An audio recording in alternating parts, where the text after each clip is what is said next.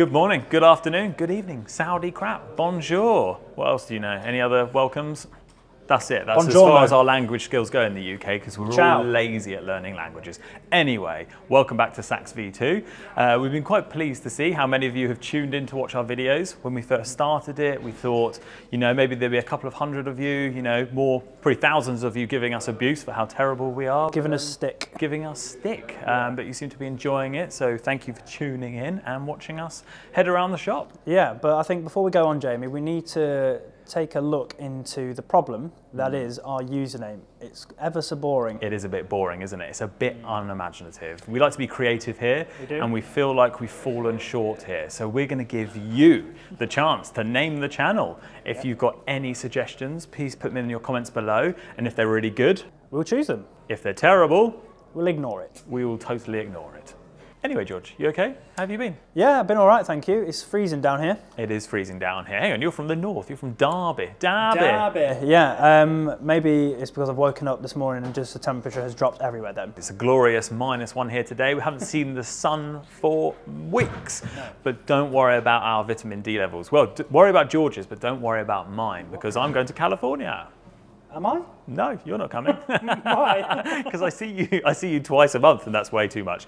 If you don't know why I'm going to California, it's because the NAMM Show is on, and the NAMM Show is a big music trade show where we get to see all of our friends, Theo Wani, Jody Espina, all the companies, and we get to catch up with everyone and look at all the latest products. If there's anything there that you want us to check out, write in the comments below, let us know. Where are they going to find you? So they're going to find us actually based around the SIOS stand. So I'm going to be promoting a new product there, which is very exciting. So come over, take a look at that. It's a bit of a secret at the moment. And if you've got any questions about the shop, about products, I'm always happy to have a chat with you about everything we've got here. And if you want to know how George's hair continues to be so glossy and shiny, I'll even fill you in on what shampoo he uses.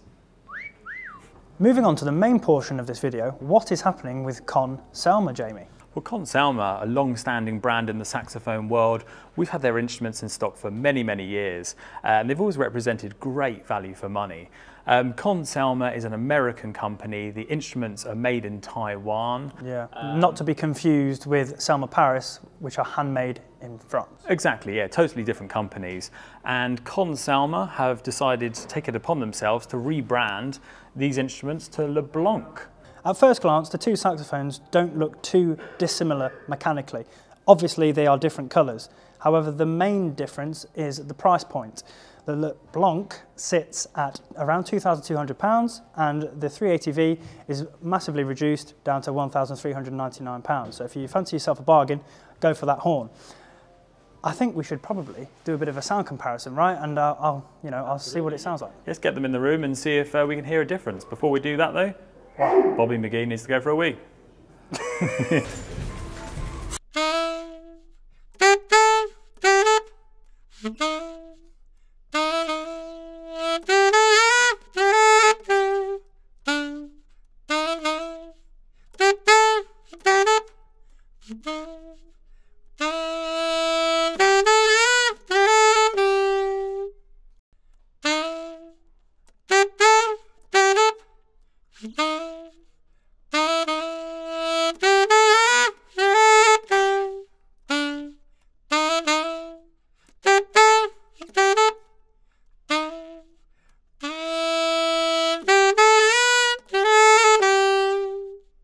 There we have it, the comparison between the old 380V and the new LeBlanc. We will start with my honest opinion from behind the horn.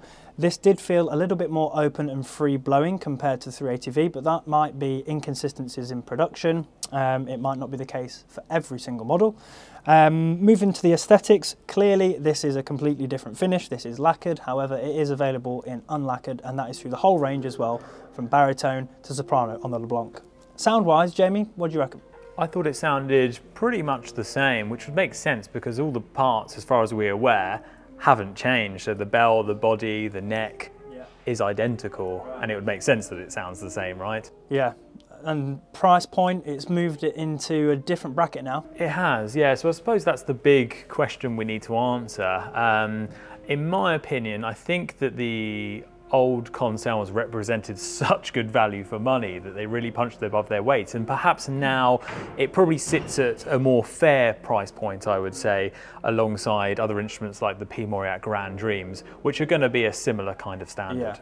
So we'd always encourage you folks to come and try them against each other, because you're almost borderline Yamaha 62 territory there as well, which is kind of their entry level to the professional world of Yamaha saxes. So yeah, come and try them out and see what you think. But yeah, hopefully you enjoyed the clips and it was clear enough to see if you could find a bit of a difference. All right, be warned, George is behind the camera. We've taken a few takes of this actually because he can't seem to use the gimbal very well. Yeah, it's not going well, I'm embarrassed. But we're going to try again and just see if we can get this in one take.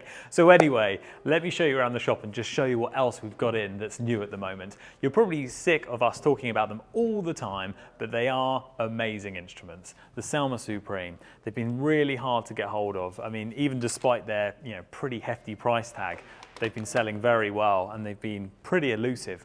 But we've got this absolutely stunning matte lacquered in stock at the moment, and also this dark gold lacquer. Tenors have been a little bit harder to get hold of. As soon as they come in, they go straight back out again, but we're doing our best to get some more in stock.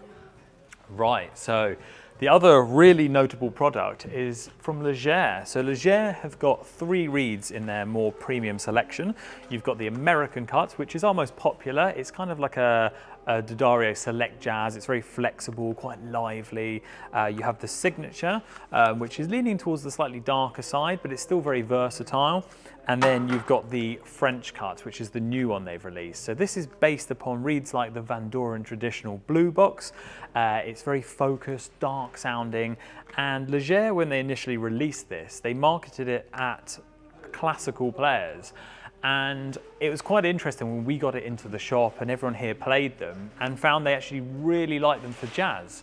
Now, Leger have had a lot of feedback in regards to this, and I think they're actually going to rework the way that they market them. So if you've seen these French cut reeds and you've just seen that, oh, they're for classical players, they're not for me, ignore that. Come down to the shop or your local store, wherever that might be, give them a go because you might really like them. We were just about to wrap up the video, but the doorbell has just gone and we think there is an exciting surprise waiting for us. So let's go and check it out. Here we go.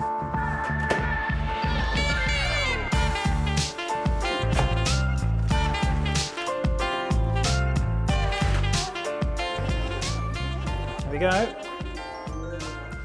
Ooh, a Tenor Supreme in brushed gold. Look at that. Lovely. Wow, well that's the first time I've actually seen one of these. We haven't had one here in the London shop. They go before we get a chance. They do, yeah. I believe we've sold a couple online. They've been down to our warehouse, been set up in our workshop and just gone straight out. So I believe this is the first one that's actually available to purchase. Look at that. We may have a confession to make. Yes, we got a bit ahead of ourselves yesterday. We did, and we ballsed up. Again. Again, we seem to make a habit of this. We heard the doorbell go, we saw the big Selmer box, unpacked it in front of your eyes, telling you this glorious saxophone was available to purchase, and it turns out... It isn't. It isn't. It has already sold. In fact, the next 2 that come after that have already sold as well. But it's not all bad news. We do have some more Supreme tenors turning up shortly. Hey! So if you are after one, please do feel free to contact us and we will do our best to supply you with one. We hope you enjoyed this video. Don't forget to like, share and subscribe and leave your username ideas in the comments below. And we will pick the winner on next month's episode. Okay, we'll see you again soon. Bye-bye.